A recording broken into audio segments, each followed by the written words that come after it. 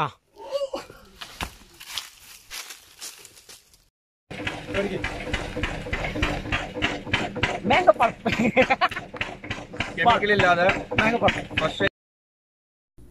Hi friends, ഇന്നത്തെ യാത്ര ജിദ്ദയിലെ ഒരു ഡാമും അതിൻ്റെ പരിസരത്തെ തോട്ടങ്ങളും കാണാൻ വേണ്ടിയാണ്. സാധാരണ മാങ്ങയുടെ സീസൺ ആകുമ്പോൾ വലിയ രീതിയിൽ മലയാളികളുടെ പ്രവാഹം ഉണ്ടാകാറുള്ള ഒരു സ്ഥലമാണിത്.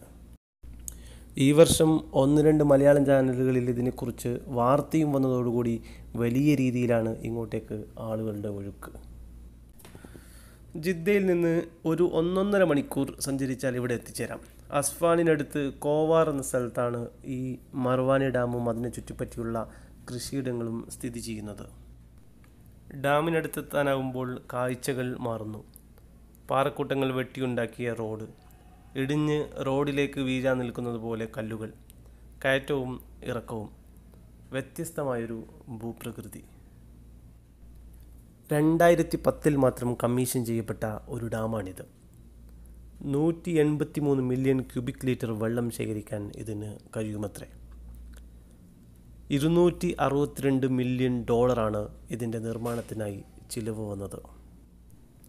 ഡാമും പരിസരവും ഒന്ന് ചുറ്റിക്കണ്ടതിന് ശേഷം ഒന്ന് ഇറങ്ങി കുളിച്ചു. ഡാമിൽ ഇറങ്ങാൻ അനുമതിയില്ലെങ്കിലും ആഴമില്ലാത്ത ഭാഗങ്ങളിൽ ആളുകൾ ഇറങ്ങുന്നുണ്ട്, പ്രത്യേകിച്ച് നമ്മൾ മലയാളികൾ. ഇതിലെ വെള്ളത്തെ ആശ്രയിച്ച് കഴിയുന്ന ഒരുപാട് കൃഷിത്തോട്ടങ്ങളും മസറകളുമുണ്ട് പരിസരത്ത്. വെണ്ടയ്ക്കയും മുളകും പലതരത്തിലുള്ള ഭക്ഷ്യയോഗ്യമായ ഇലകളും ആടിനും ഒട്ടകത്തിനുമൊക്കെയുള്ള തീറ്റപ്പുല്ലുകൾ ഇവയൊക്കെ കൃഷി ചെയ്യുന്നുണ്ട്. കാണാൻ വന്ന മലയാളി സംഘങ്ങൾ തോട്ടങ്ങളിലിറങ്ങി വെണ്ടയ്ക്കയുടെ മൊട്ടുകൾ വരെ പറിച്ചെടുക്കുന്നുണ്ട്. ഇവിടുത്തെ ഇത്തരം തോട്ടങ്ങളുടെയും കൃഷിസ്ഥലങ്ങളുടെയും ഒക്കെ ഒരു പ്രത്യേകതയായി തോന്നിയിട്ടുള്ളത് നമ്മുടെ നാട്ടിൽ നിന്ന് വ്യത്യസ്തമായി തോട്ടങ്ങളിൽ ഇറങ്ങി കാർഷികോൽപ്പന്നങ്ങൾ പറിച്ചെടുക്കാൻ നമ്മളെ അനുവദിക്കുമെന്നുള്ളതാണ്. അതിനെ നമ്മൾ പലപ്പോഴും മറ്റെല്ലാ കാര്യങ്ങളെയും പോലെ മിസ്യൂസ് ചെയ്യാറുമുണ്ട്. ചില തോട്ടങ്ങളിൽ അതിൻ്റെ ഉടമകൾ നമ്മളെ വഴിയിൽ നിന്ന് തന്നെ ക്ഷണിച്ചു കൊണ്ടുപോയി അവിടെ വിളഞ്ഞു നിൽക്കുന്ന വിളകളെ കാട്ടിത്തരികയും വലിയ രീതിയിലുള്ള ആതിഥ്യമര്യാദ പ്രകടിപ്പിക്കുകയും ചെയ്യും. അത്തരത്തിലുള്ള അനുഭവങ്ങൾ യാത്രക്കിടയിൽ നിരവധിയുണ്ടായിട്ടുണ്ട്. ഡാമിന് തൊട്ടരികെയുള്ള പാടങ്ങളെ പിന്നിലാക്കി ഒരുപാട് മാങ്ങയും മറ്റു ഫലങ്ങളും ലഭ്യമായ മറ്റൊരു തോട്ടം തേടി പോവുകയാണ്.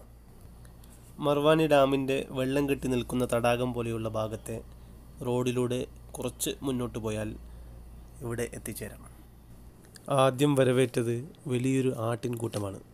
നല്ല സുന്ദരന്മാരും സുന്ദരികളുമായ ആടുകൾ. വഴിയിലൊക്കെ നാട്ടിലെ മഴക്കാലത്തെ ഓർമ്മിപ്പിക്കുന്നത് പോലെ വെള്ളം കെട്ടി നിൽക്കുന്നു. ആ ജലലഭ്യതയിൽ ചുറ്റും പച്ച പുതച്ച് കിടക്കുന്നു. മലയാളിയെ ഇങ്ങോട്ട് ആകർഷിക്കുന്നത് ഈ നൊസ്റ്റാൾജിയ ഉണർത്തുന്ന കാഴ്ചകൾ തന്നെയാണ്. വെള്ളം കെട്ടി നിർത്തിയിരിക്കുന്ന പാടവരമ്പുകൾ, അതിനപ്പുറം കുലച്ചു നിൽക്കുന്ന വാഴകൾ. സാധാരണ ഇവിടെ ഇക്വഡോർ എന്ന രാജ്യത്തിൻ്റെ സ്റ്റിക്കർ ഒട്ടിച്ച വാഴപ്പഴങ്ങളാണ് കാണാറുള്ളത്.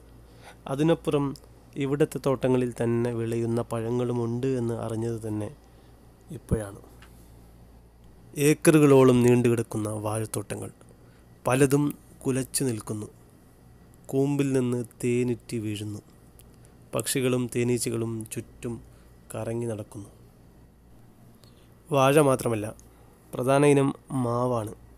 ഒരുപാട് ഇനത്തിൽപ്പെട്ട മാവുകളുണ്ട്. ഏക്കറുകളോളമുള്ള തോട്ടങ്ങൾ.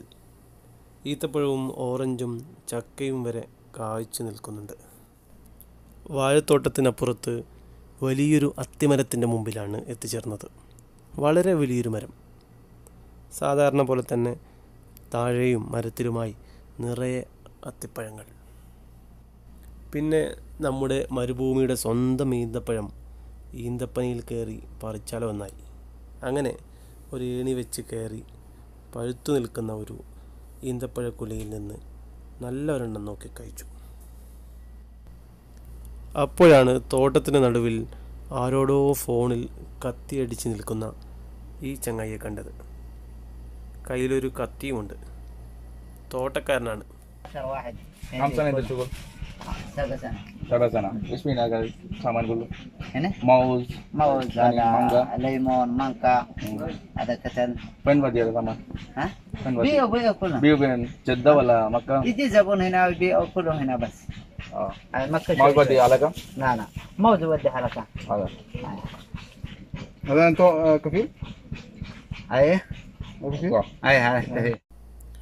തോട്ടക്കാരനെ പിന്നിലാക്കി പിന്നെയും കുറേ നടന്നു. ആടിനും ഒട്ടകങ്ങൾക്കുമുള്ള തീറ്റപ്പുല്ലുകൾ വ്യാപകമായി കൃഷി ചെയ്യുന്നുണ്ട്. പേരറിയുന്നതും അറിയാത്തതുമായ നിരവധി ചെടികൾ, മരങ്ങൾ ചുറ്റും വളർന്നു നിൽക്കുന്നു. മാമ്പഴത്തോട്ടങ്ങളാണ് ലക്ഷ്യം. കയ്യിലൊരു പ്ലാസ്റ്റിക് കവറോ കാർട്ടൺ ബോക്സോ ഉണ്ടെങ്കിൽ നിറയെ മാമ്പഴങ്ങളുമായി തിരിച്ചു വരാം. കയറാൻ പറ്റുന്ന മാവുകളിൽ കയറി താഴെ നിന്ന് പറിക്കാൻ പറ്റുന്നതൊക്കെ പറിച്ച് ഒരു മാമ്പഴക്കാലം മനോഹരമായി ആസ്വദിച്ച് നമ്മൾ കഴിച്ചതിനും വാങ്ങിച്ചതിനുമൊക്കെയുള്ള പണം നൽകി നമുക്ക് തോട്ടത്തിൽ നിന്ന് തിരിച്ചു വരാം.